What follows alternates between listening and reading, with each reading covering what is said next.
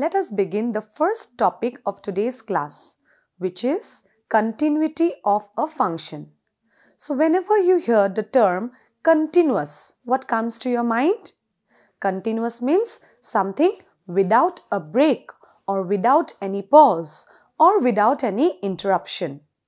Now, mathematically, let us understand the meaning of continuous function.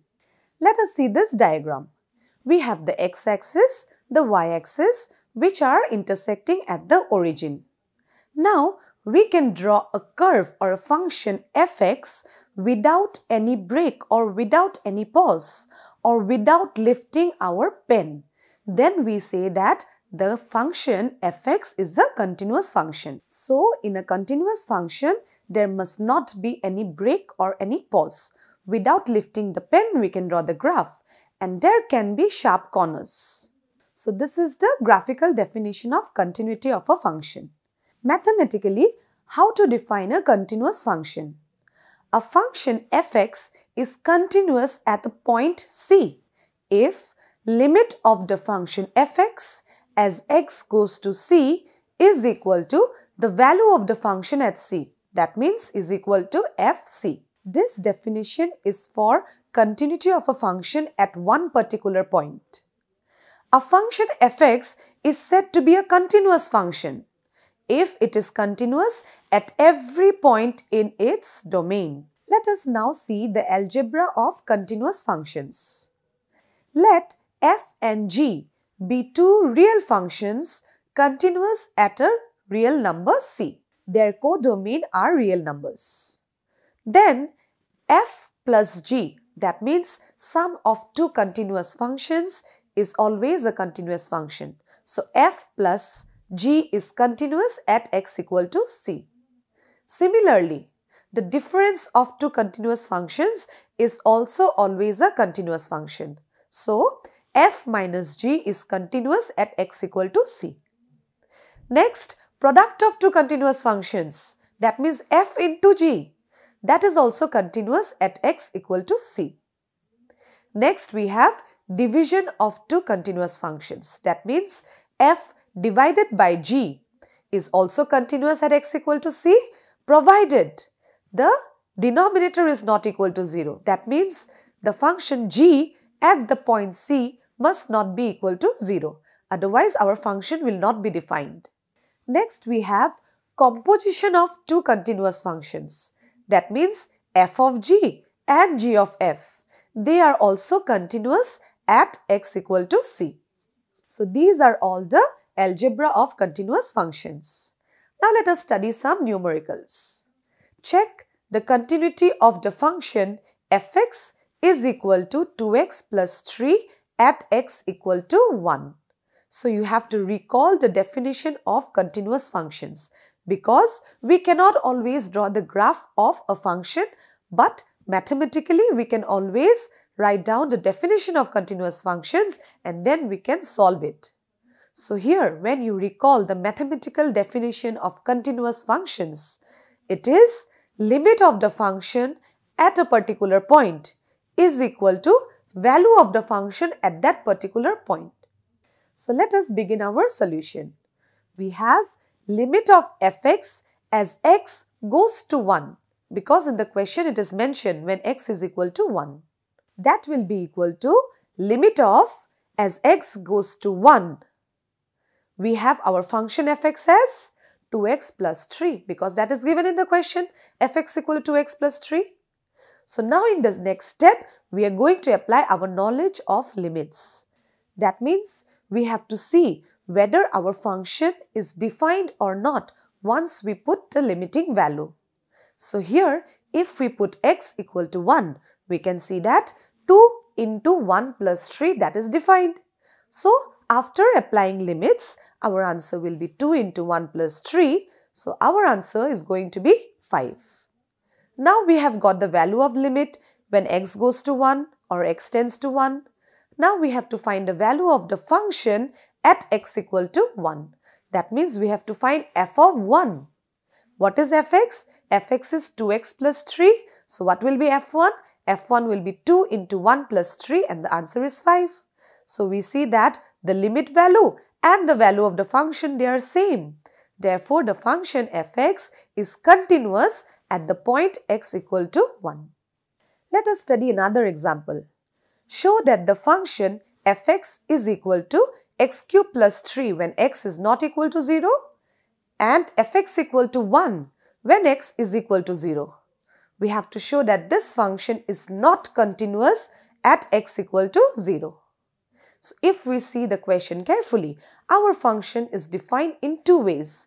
When x is not equal to 0, our function is something, and when x is equal to 0, our function is taking another value. So, whenever our function is defined in this manner, we have to find the left hand limit and the right hand limit. And if they are equal, the limit exists, and if they are not equal, the limit does not exist. And if the limit exists, then that value of limit must be equal to the value of the function. Then we say that our function is continuous at a particular point. So, in this question, we have to check whether our function is continuous at x equal to 0 or not. So, we have to find our left hand limit and our right hand limit. So, for finding the left hand and the right hand limits, we will break our function again into two more parts. Because in our question, they have mentioned that when x is not equal to 0, our function is x cube plus 3. X not equal to 0. What does it mean? Either x is less than 0 or x is greater than 0.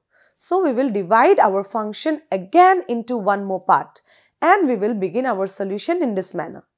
Fx is equal to x cube plus 3 when x is not equal to 0 and fx is equal to 1 when x is equal to 0.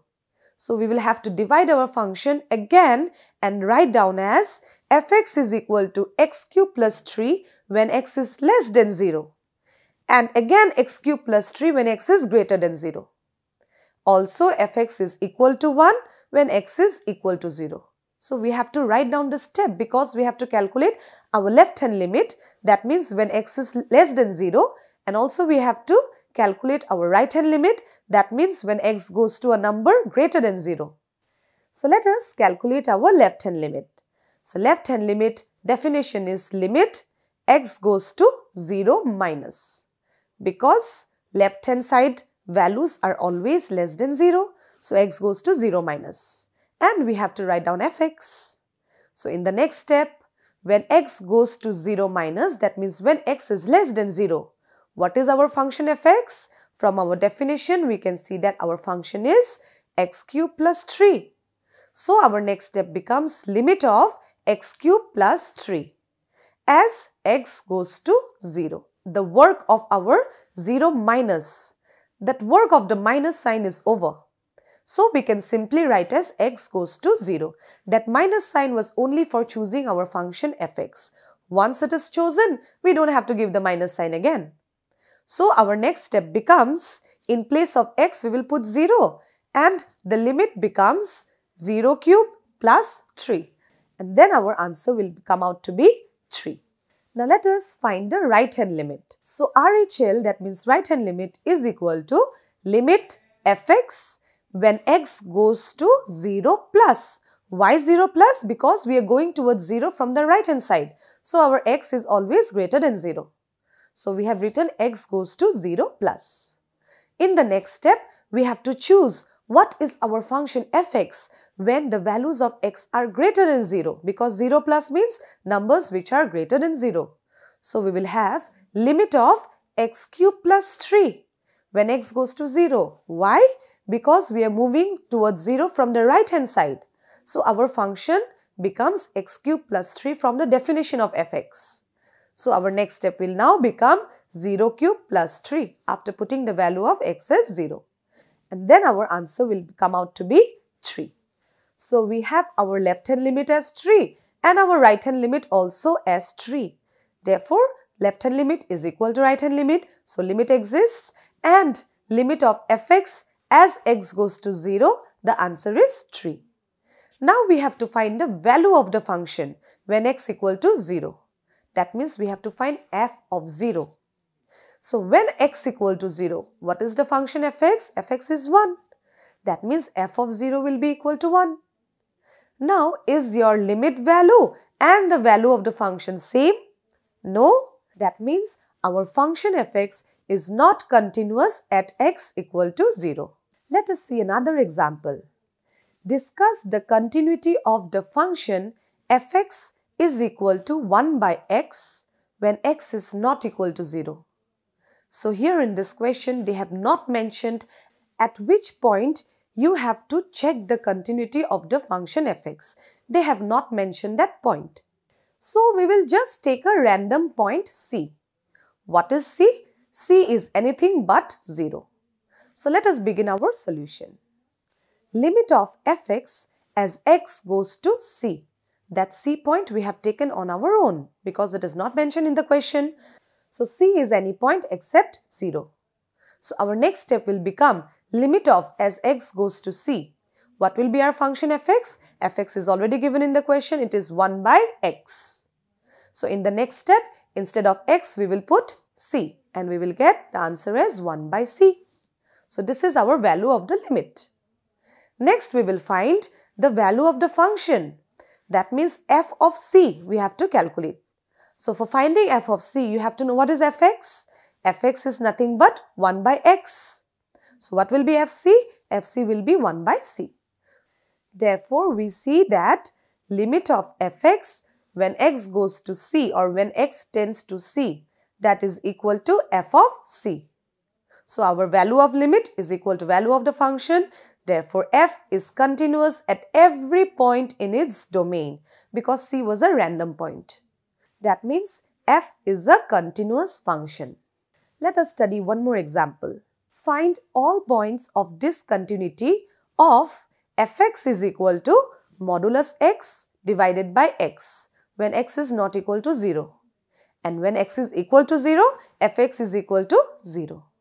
So our function is defined in two ways. When x is not equal to 0, the function is something, and when x is equal to 0, the function is something else. So in these type of questions, you have to find the left hand limit as well as the right hand limit because the function is defined in more than one way. Now, they have not mentioned any point in the question. At which point you have to check the continuity, they have not mentioned. So we will have to just take a random point on our own. First, we will observe our function fx and we will see what is the condition on x that is given in the side. It is given that when x is not equal to 0, our function is modulus x by x, and when x is equal to 0, our function is 0. So first of all, we have to recall our definition of modulus x. What is modulus x? Modulus x is either plus x or minus x. It is plus x when x is greater than or equal to 0 and it is minus x when x is less than 0. So we have to recall this definition. Let us start our solution. Fx is equal to modulus x divided by x when x is not equal to 0 and fx is equal to 0 when x is equal to 0. So this is given in the question. In the next step, we are going to further break our function fx. When x is less than 0, what is our function? When x is greater than 0, what is our function? And when x is equal to 0, what is our function? So we will further break our function fx. So when x is less than 0, our function will be same, modulus x by x. And when x is greater than 0, then also our function will be same, modulus x by x. Because in the previous step, they have said when x is not equal to 0, our function is modulus x by x. That means when x is greater than 0, function is same, and when x is less than 0, then also the function is same, which is modulus x by x. And when x is equal to 0, our function is 0. So we have broken our function fx in these three ways. Now in the next step, we are going to apply our definition of modulus x, which is when x is less than 0, modulus x equal to minus x, and when x is greater than 0, modulus x is equal to plus x. So that we are going to put in our next step, and we will have fx is equal to minus x by x when x is less than 0, plus x by x when x is greater than 0, and 0 when x is equal to 0. So this is our function fx. In the next step, we are going to further simplify and some numerators and denominators will be cancelled and the simplified form of fx will be minus 1 when x is less than 0, 1 when x is greater than 0 and 0 when x is equal to 0. So this is our function fx. Now this point x equal to 0, that means the point at which our left hand side function is given and our right hand side function is also given. That point has a name we have discussed in our earlier classes too. That point x equal to 0 is called a critical point or a danger point. That means in this particular point x is equal to 0, our limit may or may not exist and also our function may or may not be continuous. In our question they have asked us about find all points of discontinuity. That means if there is any point of discontinuity, that point can only be 0. Other than 0, you will never have any point of discontinuity because 0 is the only critical point or danger point. So our main aim is to check whether our function fx is continuous or not at the point x equal to 0. We will not check at any other points because other points are not our critical points or danger points. So let us check whether our function fx is continuous at x equal to 0 or not. First, we have to find the left hand limit. So LHL or left hand limit is equal to limit of fx as x goes to 0 minus, because 0 is the critical point.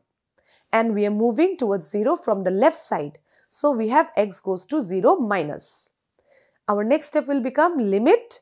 Now what is the function when x goes to 0 from the left hand side? That means when x is less than 0. What is your function fx? Fx is nothing but minus 1. So we will have limit of minus 1 as x goes to 0. We will not write any more as x goes to 0 minus because the work of the minus sign is over. That was only to choose our function fx. So we will simply write as x goes to 0 now. And our answer is minus 1.